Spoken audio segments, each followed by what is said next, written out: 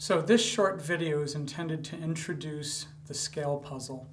The scale puzzle is a key idea that I bring into the Algebra 7th grade main lesson.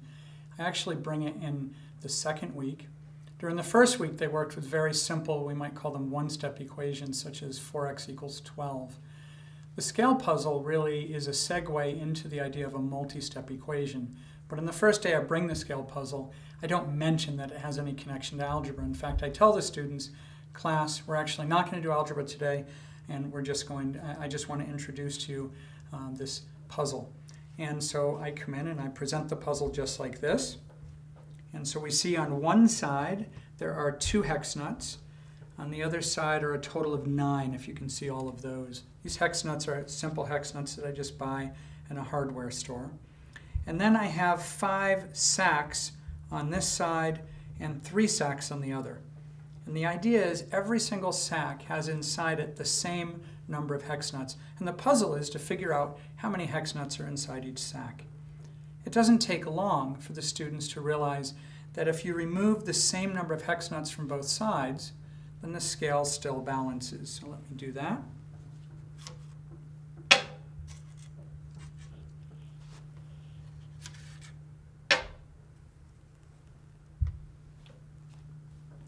And we can also remove, they realize, the same number of sacks from each side. And so I'll remove all 3 sacks from this side.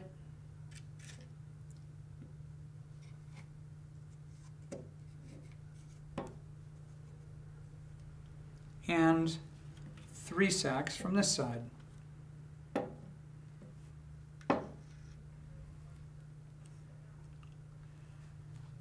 And then we see that it is in balance. And then, of course, many students realize at this point that I kind of tricked them, because now we have 2 sacks equal to 7 hex nuts. And they realize that inside one sack is indeed 3.5 hex nuts. So let me show that for a moment. If we take off the tie to this, then we can see that there are 3 hex nuts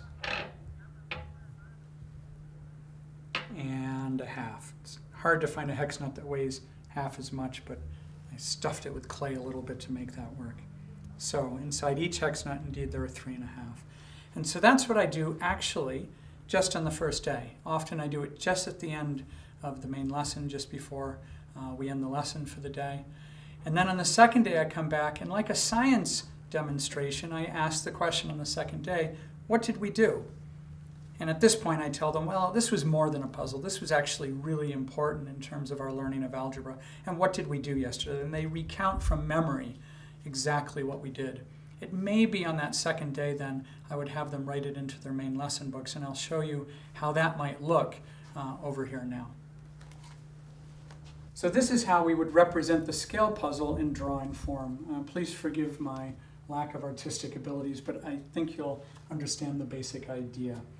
So what I will do is represent each sack with an orange circle and each hex nut with just a straight line.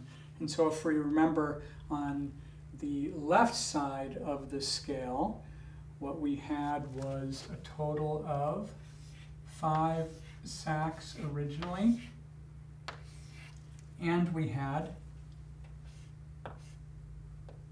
2 hex nuts, and then on the other side we had 3 sacks, and we had 9 hex nuts.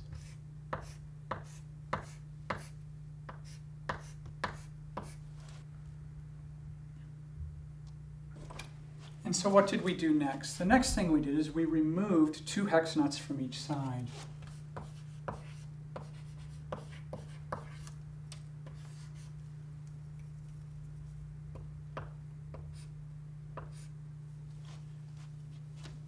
So by removing 2 hex nuts from each side, we then had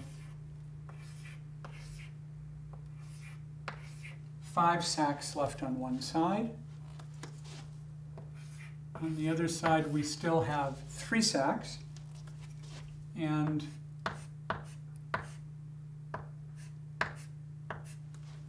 7 hex nuts left.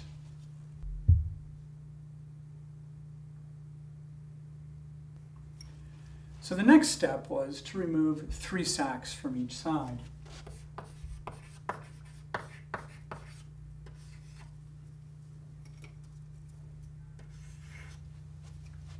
And by removing 3 sacks from each side, I then had 2 sacks on the left and 7 hex nuts on the right. Now, of course, the last stage to solve the puzzle, we basically did in our head. And what we did is we reasoned that if there are 2 sacks on one side and 7 on the other, that therefore, really, if we divide both sides by 2,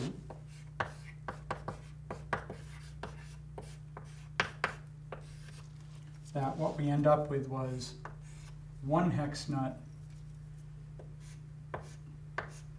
equal to 3.5. Sorry, 1 sack equal to 3.5 hex nuts. And so this would get entered into their main lesson books in perhaps a much more beautiful form than what I was able to do here. And then perhaps the day after that we would then introduce it as an algebra equation. And so that's what we are going to do. Instead of drawing things out as diagrams like this, I come to the realization that the scale itself is really the equal sign in each case. And of course, each sack is the unknown. We didn't know how many hex nuts were inside each sack, so each sack is represented by an X. And so here I can say that if I have 5 sacks plus 2 hex nuts. Now there's no variable attached there because we know exactly how much a hex nut is going to be equal to 3 sacks and 9 hex nuts. And what did I do in the next step? Well, it says it right here. I removed 2 hex nuts. So I subtracted 2 of those hex nuts from each side. And what happened when we did that? When I removed 2 hex nuts from each side, and I'm then left with this as the equation.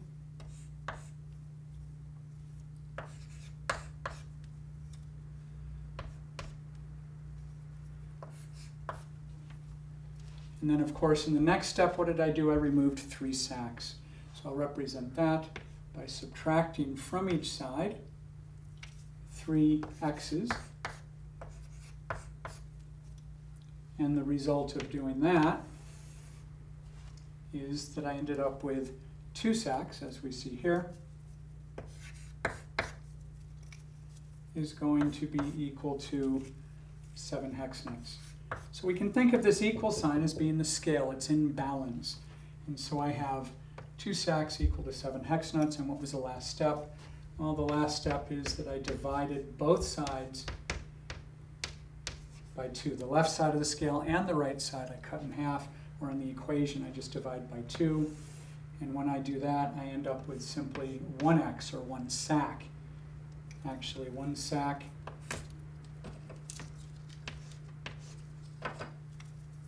is equal to 3.5 hex nuts. So there is my final answer. So I hope you enjoyed this explanation of how we can really lead from a puzzle, from a real-world experience, if you will, for the students, something very concrete, to finally understanding how a multi-step equation works. Thank you for listening.